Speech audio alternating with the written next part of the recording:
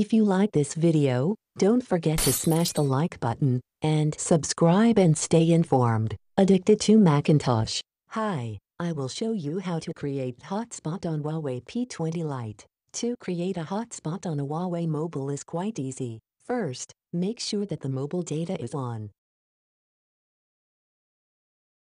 Next, on search, type hotspot.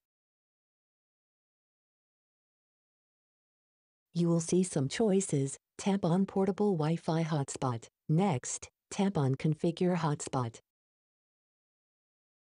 You will have to name your hotspot. I will name it Huawei P20 Lite.